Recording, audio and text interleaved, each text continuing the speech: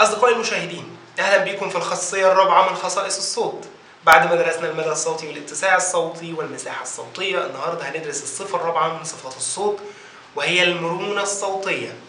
المرونة الصوتية درجة مرونة الأحبال الصوتية وقدرتها على التنقل بين الدرجات وقدرتها على إصدار الحليات والعرب المختلفة في الصوت. يعني في واحد صوته ناشف، يعني ايه ناشف؟ يقول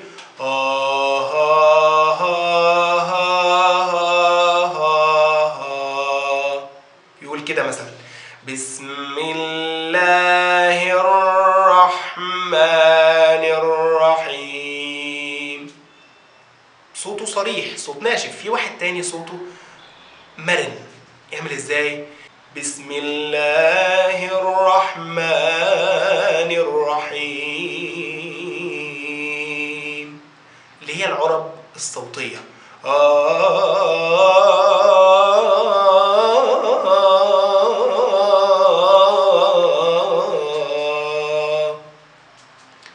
يبقى في نوع بيقدر يقول الحليات والعرب، وفي نوع تاني صوته ناشف.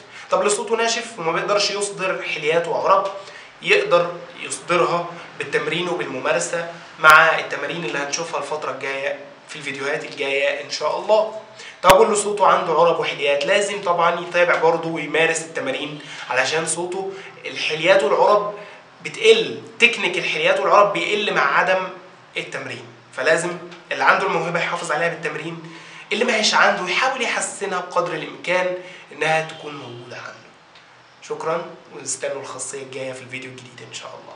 لو عجبك الفيديو ما تنساش تعمل لايك، كومنت، سبسكرايب وشير، لأن هي دي الطريقة الوحيدة اللي هتقدر من خلالها إنك تدعمني بيها إن أنا أكمل شرح الفيديوهات دي. أي سؤال أو استفسار تقدروا تتواصلوا معايا على وسائل التواصل الظاهرة أمامكم على الشاشة، واستنوا الجديد من الفيديوهات.